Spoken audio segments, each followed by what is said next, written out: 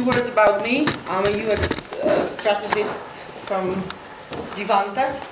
We are based in Poland, Wrocław, the exotic word.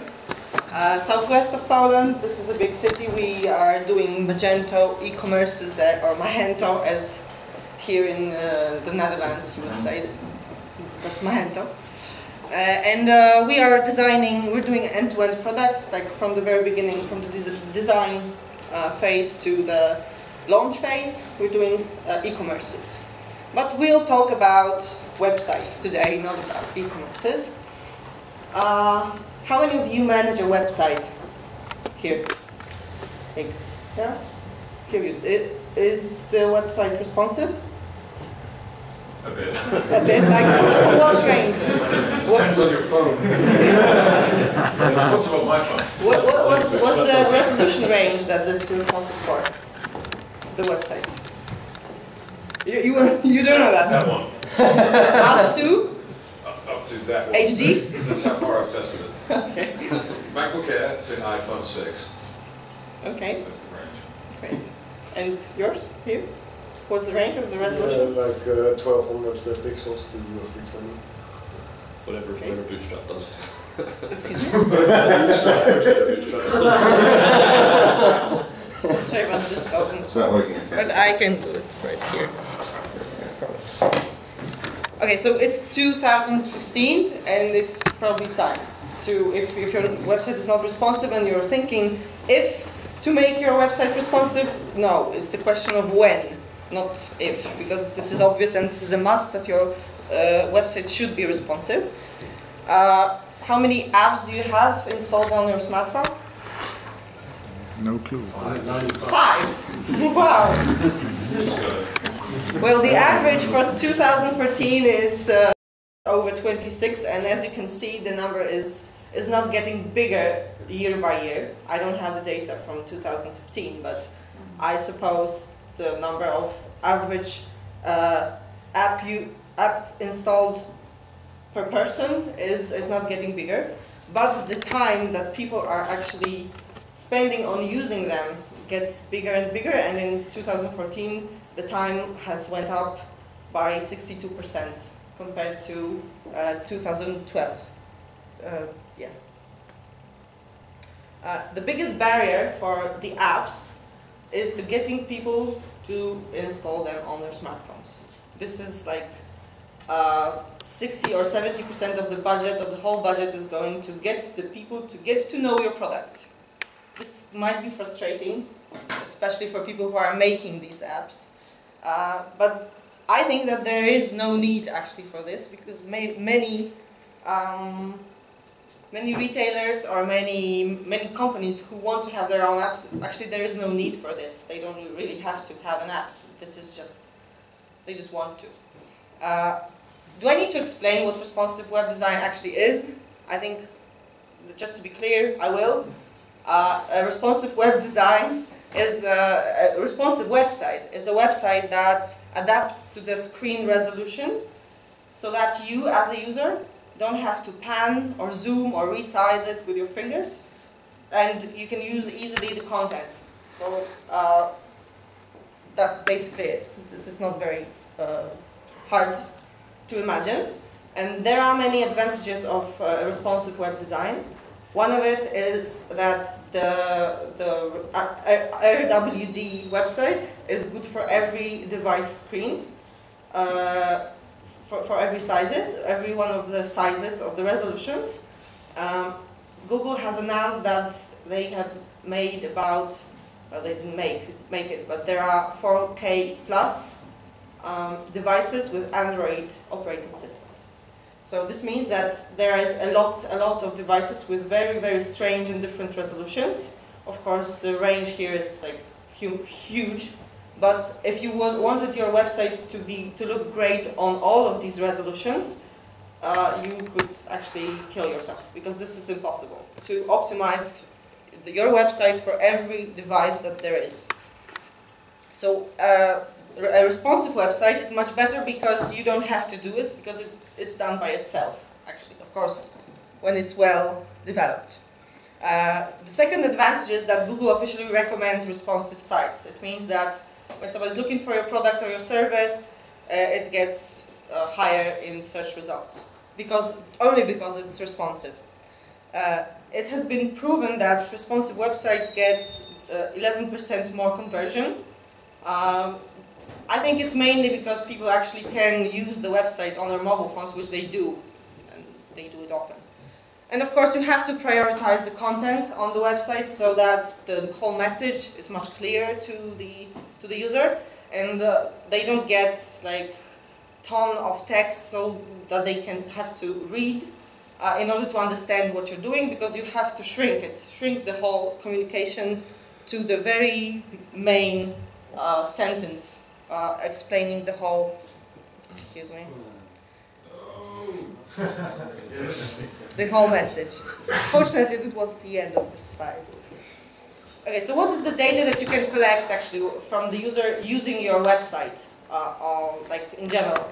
You can get the location, you can get the type of device, you can get the time of the day, of the year, how long there is for what's the proximity to payday? This is also a very important question.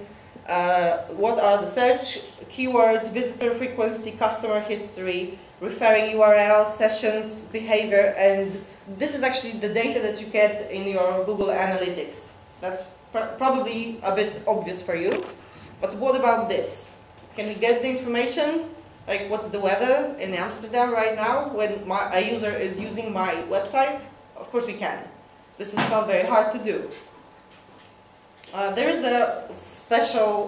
a Chrome browser extension that actually can detect your facial expressions. Of course, you have to install it, but it can be pre-installed, and then Google can have information about your reaction to certain websites.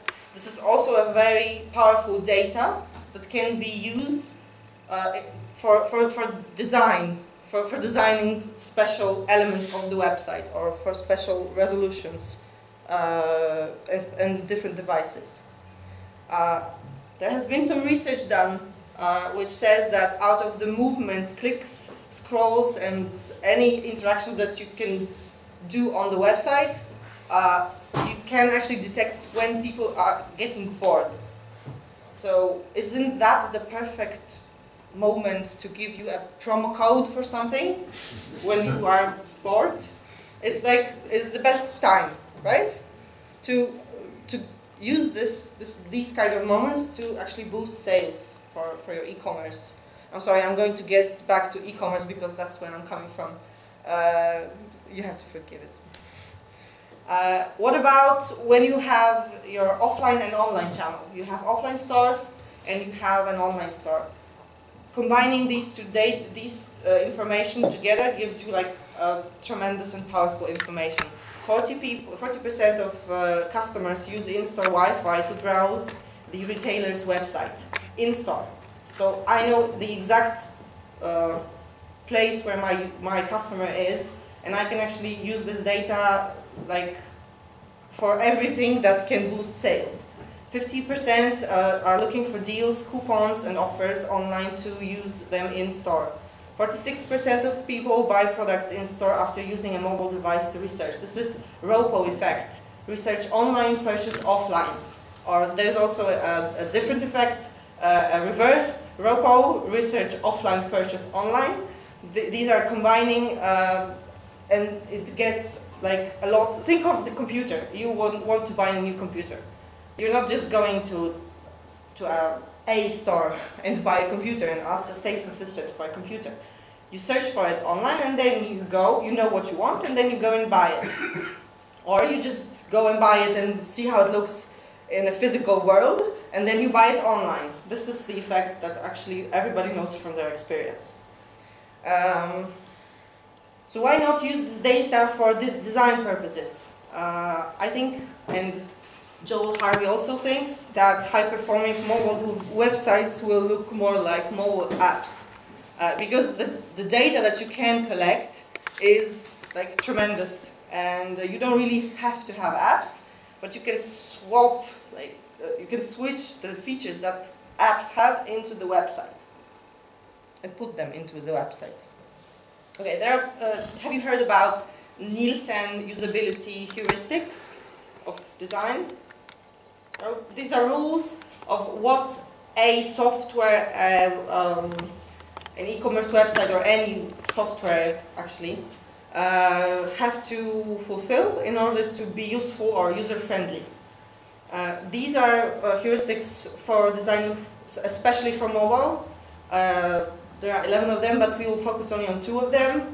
And mobile users do not really welcome constant disruption. So even though you are you're having your smartphones with you all the time, you don't really want to pick them up and check for notifications all the time. You want them to be accurate. So the design should fit into your world, your lifestyle, and it shouldn't bother you. So that's what these 2 points are actually saying. And I think this is important in the terms of designing for different contexts. I'm sorry, and of course, the fact that you are actually going everywhere with your computers, with your devices, even to the bathroom, means that it gives the designers a whole new opportunities to give you great interactions, like helping you with your life. But it should help, not bother. The bathroom. Or the toilet. Actually, the biggest concern about beacons is that they are a great technology, right? Disruptive technology, my favorite word, disruptive. But actually, I am really afraid that when they are going to become more popular, you are going to get notifications all the time. You're going to get a notification that you did this step. And I don't think that people want this. And this is going to kill beacon technology if people won't actually understand that this is stupid. Because technology itself is great, but it has to help. It cannot be just for the sake of technology. Okay, so you have probably heard about the rule that people are using desktops when they are sitting at their desks, at work, let's say. They are using tablets when they are home, for leisure time probably, and they are using smartphones in town. This is, of course, true most of the time, but I think that contextual model is much more appealing here, because it says not about the location of a user when he's using the device. It's not talking about the situation, but the intent. So what I want to use this particular device for. So with a smartphone, I want to check things. I just want to get notifications in a proper time about things that I'm interested about. With tablets, I want to immerse, so I want to get to know more. But with desktop devices, I want to manage stuff, manage the experience, go through the whole experience. So that's why when I'm looking for a new dress, which happens very often, I'm going through the website or the e-commerce website on my smartphone. Then I don't use tablets, sorry, I'm a bad example, but I buy it actually on desktop.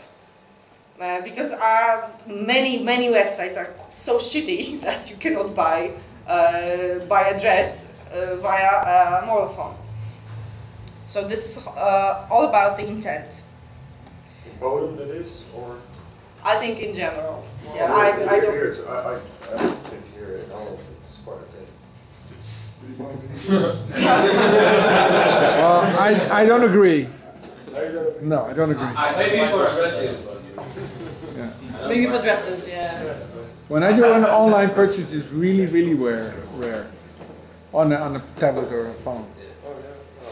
Sometimes you even cannot do this, like you're pushing the button, you're trying to press it and it's not working, so how can I? But I try for 3 times and then even if it's possible, I just leave the website because I don't really want the dress anymore. I don't want to buy it on the mobile phone, but I of course want the dress. I think also I want to manage because about it you need to enter a lot of data or whatever and you don't want to type on your phone. However, with the website That's true, and that's exactly what Slack did here in the example, because when you are signing in to your Slack account, well, when you are signing in general, you have to type in the password, which is probably or should be quite complicated.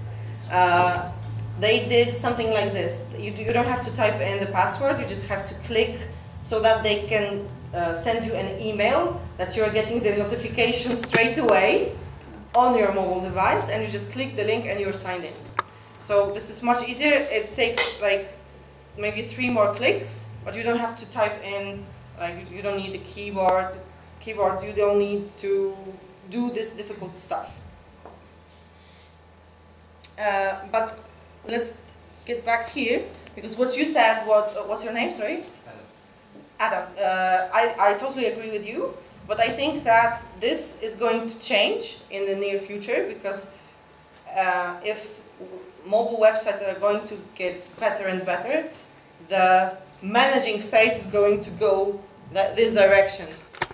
This is probably not a very near future, but it's going to become this way very soon. This is Alibaba CEO, who a few months ago showed, actually I don't really remember where, but he showed a feature which lets you verify your payment on the mobile device with a selfie. So you don't have to type in the password or the code from a text message so that you can verify the payment in an e-commerce website. You just have to take a photo of yourself. This is not working, this is beta, but still this is the future, let's say. Have you seen the film Face Off? I have seen this. High value individuals, this could be a problematic feature. So what would that be better than a fingerprint? Yeah, why doesn't fingerprint work yet? Because now you can see if you have a gun to your head. Well, I think that fingerprint is also great, right? But that's what he did. Yeah. But not whether they point to your ball.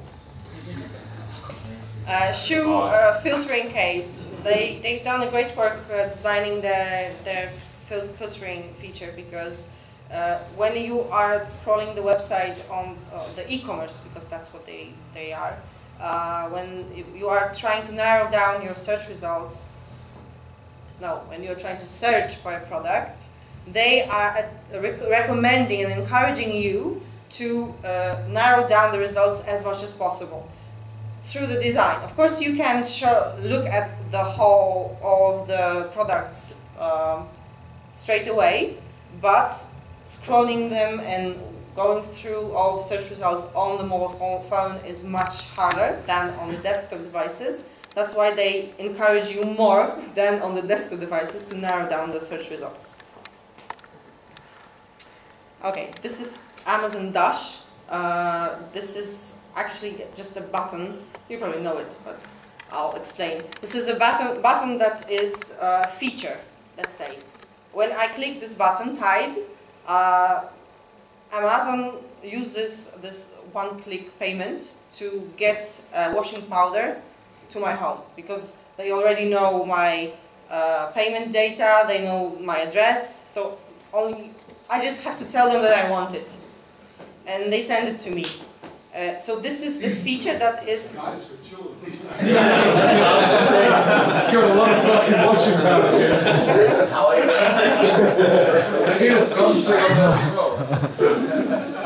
This is the feature that is context friendly, let's say. Because when I'm doing my washing, and I find out that I ran out of washing powder, this is the time when I want to order it, and I don't want to remember about it, when I'm in front of the computer. So this is great. So why not putting the same feature, but not physically on the washing machine, but in your smartphone? It's so simple. But of course, it would be great only if this feature would come up when I am near my washing machine. That's what would make it great. But I haven't seen it. Maybe you have this kind of feature. Okay, so as people act differently when they are using mobile devices. They have different intent. They want to do something quickly. They have different level of distraction. They are probably more distracted than when sitting in front of a desk using their laptops. And when you get to know your Google Analytics data and you try to compare the behavior of people using desktop devices and mobile devices, you can see that the bounce rate would be higher, the page views will be lower, the time spent on the website will be lower, will be shorter. They just behave differently, and you have to find a pattern for you, because I cannot tell you about a general pattern at all.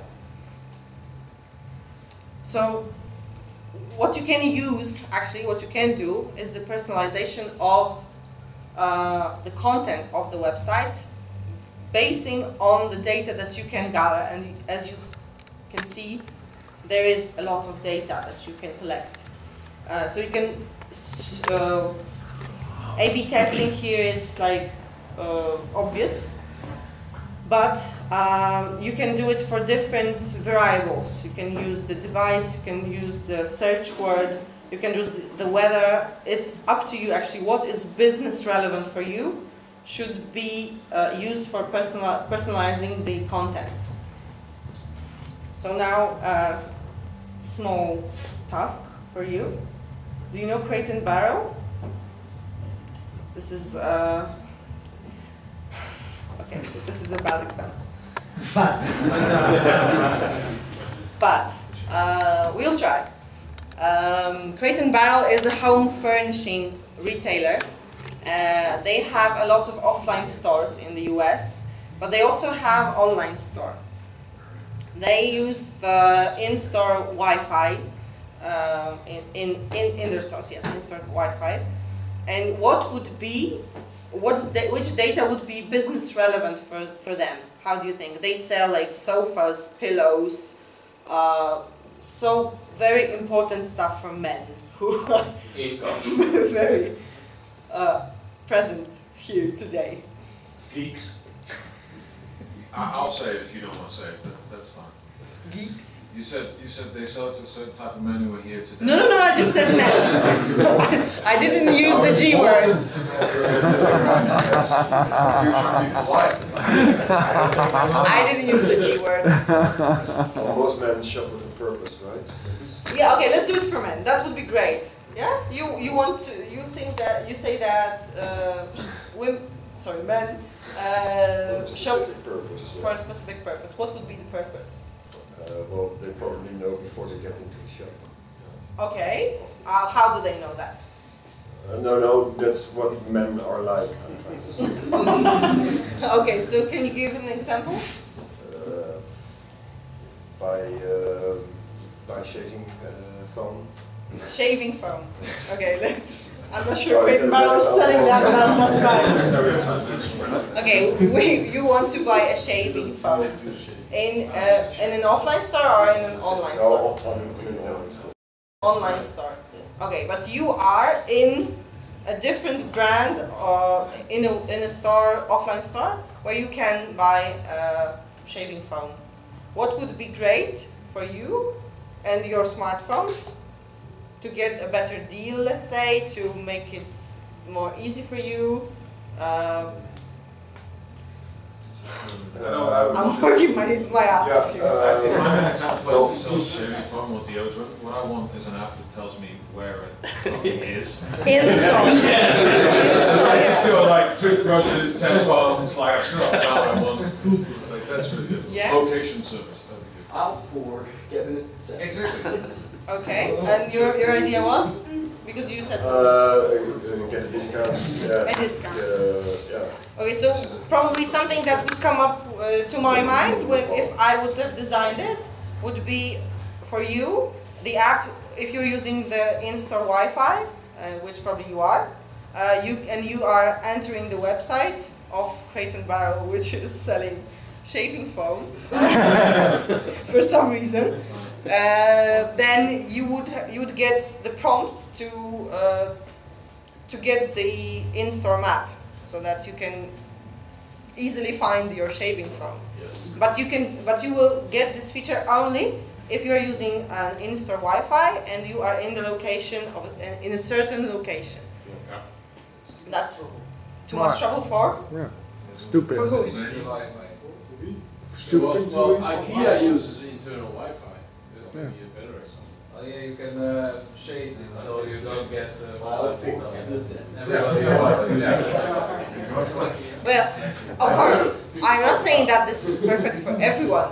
Yeah, but this is the opportunity that the store can get, right? You don't have to use it, but some people will use it, and it might boost some conversion. Yeah. So it's not something like you have to do in order to buy a shaving foam. Of course not. You have to scroll down, or the location doesn't have to be this exact, this accurate, right? They just have to check if the oh, sorry. Oh, okay, good. I heard caffeine is a good program to block that. To block that. Caffeine keeps your screen on. Ah. But it's not your mic. Okay, I thought that it was about our conversation. Yeah, so, I would like to know whether a product is available in your store. where the product is. No, whether. I Okay, want to have yeah. a certain type or brand or whatever. Yeah, this is also very, very good information. First kind of search, it's really not This is omni-channel. Yeah, this is providing a lot of information, click and collect feature, which is for a customer very intuitive, and it's something that they would like to have. But for we are actually launching a click and collect feature for one of our customers, and it's like a tremendous lot of work, and that's why omni-channel is going to be there here, but in few years. You need a fast database, I guess. Yeah. Yes. How do you detect that the person is connected to through the Wi-Fi of this specific Source IP. Yeah. Or Wouldn't is be. the website If you have alternative? what's in store. Yeah. No, source IP. And that's like IP range and that's No, you know this IPs of your stores. You can have it this on the website and whenever it's there. It's like how do you pass this data to IO? Well, you could just even inject headers so you know that they're standing next to bathroom articles. That wouldn't be that hard. Write this down. SSL. So proud of Software Circus right now. You can have an NFC tag if you want to the door that connects you to the Yeah, Wi-Fi. this is way easier. Or beacon or something. But for the beacon, you need an app. Well, you have to make people install the app, and that's the biggest barrier. You need? For beacons, For beacons, yes.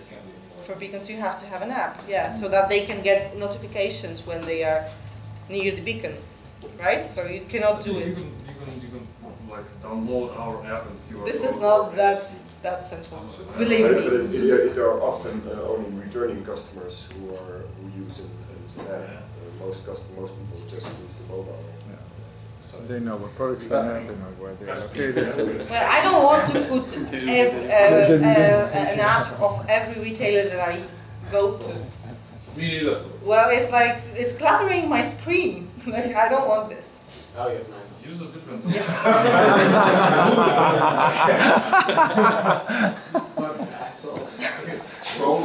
Are you, okay. Do we want to go through another example, or do you think you get the whole We're idea? getting quite close to the end of the That's, official time, so I don't know what you have after that. It's up to you, but- I'm finishing right now. Okay. These are the tools that can actually help you. Of course, Google Analytics as itself is a lot, and you can use it a lot. But of course, there is a software that you can use for.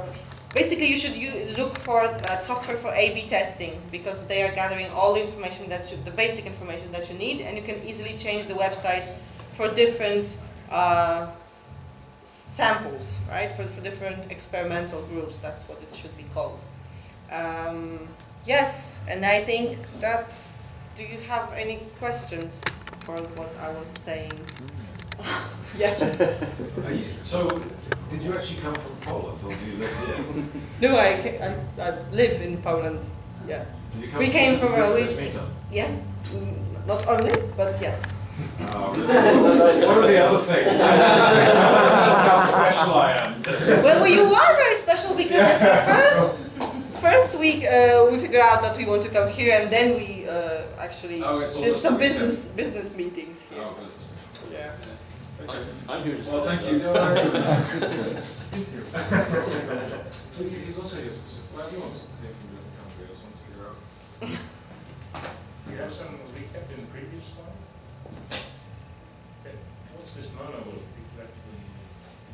This is these are all software for A/B testing. So yeah, so this is Visual Website Optimizer is the one that I know the best of all four. But you can either change the contents, you can change colors, you can change what actually the user can see depending on what they have done before. And you upload your whole site. It's cloud-based. Yeah. Yes. And is one of them open source? No, I don't think so. No. I don't know. I don't know. Personalized. I didn't use it, but I'm not sure that this is open source. No, I don't think so. Yeah. Thank you.